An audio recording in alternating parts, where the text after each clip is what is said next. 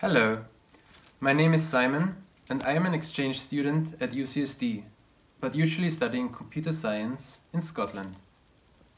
And together with Owen, he is a master student at UCSD, we will show you today our project IoT Linear Integrate and Fire for this quarter. So, what is the project about?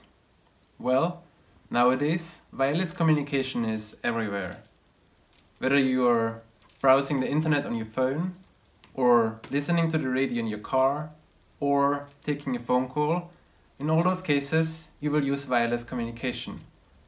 And whenever you do use wireless communication, you're also making use of a shared medium, the air. And it can actually get quite crowded there, because there are so many services using the same medium. And that's where our project comes in, because it is very important to make best use of all the available frequencies, and our goal was to make a model for modulation classification.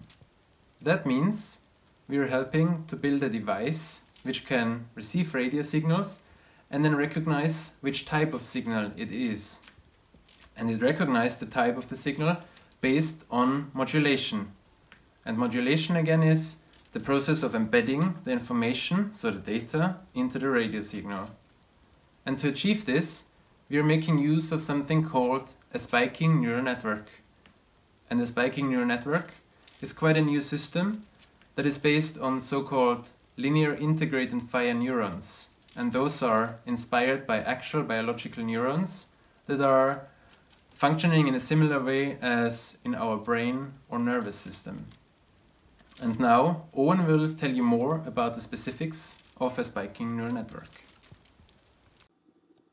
Yeah, so we all know about regular neural networks, where you basically optimize a parameterized function to perform some mapping, and in the easy setting, which we can actually apply to our project, you can optimize the network by exposing it to a set of known input and output examples.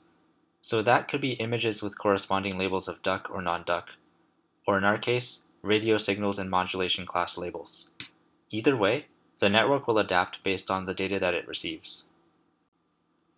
We get the radio signals from a dataset called radio ML, which contains 2 million signals with their associated modulation classes. And the signals are represented as IQ samples over time, which we convert into images to feed as input to the network. And the twist to our network is that it's going to be a spiking neural network, which is a variant of a neural network that takes and produces spikes over time and has a more complex neuron model which allows it to do so. The problem is that spikes over time are not differentiable, so traditional gradients-based training methods don't work without modification, and the current training methods are not as powerful. But one big advantage of a spiking network is that it can be run more efficiently on specialized hardware that allows it to only process the spikes. So here you can see a high-level overview of what the spiking neural network does. On the left is our incoming radio signal, and it's processed one data point at a time by the spiking neural network. At each time step, we turn the input IQ data into an image, give it to the network, and the network predicts a class label, which is the number that you see to the right. And then, after it's gotten the whole signal, it chooses the modulation class that it predicted most often. Now if we look at the results. Using a 3-layer SNN, we were able to get an accuracy of around 50 to 55% on the full 24 modulation classes of the radio ML dataset. For only 10 classes, the performance increases to around 70 to 75%, but this is still lower than the 95 to 98% that the best regular neural networks can achieve. Using a technique called quantization, we were able to reduce the memory requirement for static parameters by 75% and for runtime parameters by 25%, while accepting a drop in accuracy of around 1.5%. In conclusion, this means that the performance of our SNN is still significantly lower than what can be achieved using regular neural networks. We think this is at least in part due to the less developed training methods available for spiking neural networks. And future experiments could be done using an alternative training method based on the concept of genetic algorithms.